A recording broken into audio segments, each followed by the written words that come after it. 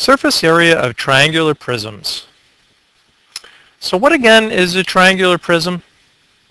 Well, a triangular prism is a 3D figure with two congruent triangular bases that are also parallel.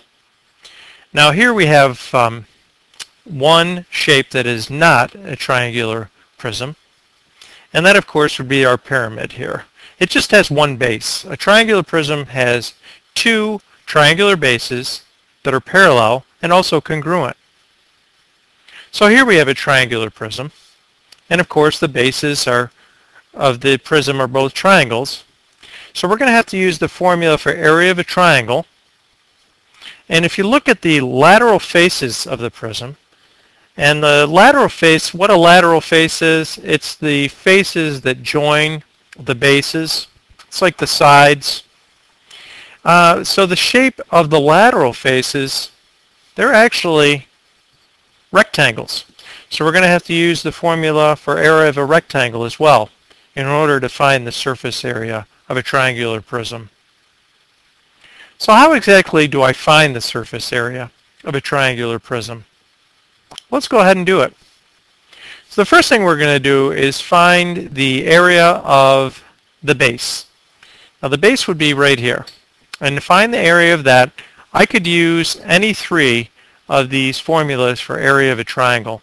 I think I'm going to use this third one. So let's do area equals base times height divided by 2. So base is 3 times the height is 4, and we're going to divide that by 2. So 12 divided by 2 is 6. This would be 6 square centimeters. Now remember, these bases are congruent, so they're going to have the same area, the same surface area. So this would also be 6 square centimeters.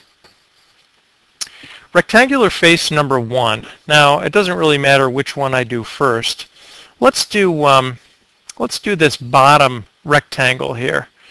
So of course I'm going to use length times width, and to find the area of this bottom rectangle I would do 3 times 12.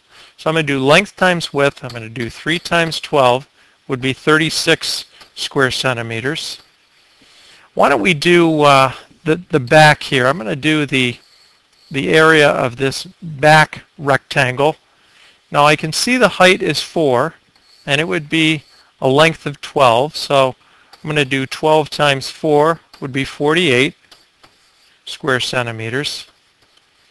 And then this top piece here, to find the area, that's also a rectangle, so that would be 12 times 5. 12 times 5 would give me the area of that top side, and that would be 60 square centimeters. So to find the surface area of this triangular prism, I would just add up all these together. Let's do one more example.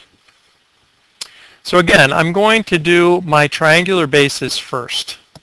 So since this top is labeled, I'm going to use these measurements. Now the base is 6, and the height would be 8. Again, I think I'm going to use this formula here. I'm going to do base times height divided by 2. So that would be 6 times 8 divided by 2. So that would be 24. We don't have a label on it. I don't know what units these are. So it would be 24 square units. And this is congruent to the top, so it's also going to be 24. Okay, rectangular face 1, 2, 3. It doesn't really matter which ones I do. I think I'm going to do this one first. Now this is a rectangle, so I'm going to do base times height, or length times width. Our base is 6. The height would be 12, so I do 6 times 12. That's 72 square units. Let's do this back rectangle here. So the height is 12, and our base would be 8. So 8 times 12 is 96. And that would just leave us with our front rectangle here, and it has a base of 10 and a height of 12. And 10 times 12 is 120. And then again, we would just add these up, and that would give us the surface area of our triangular prism. And that's all there is to it.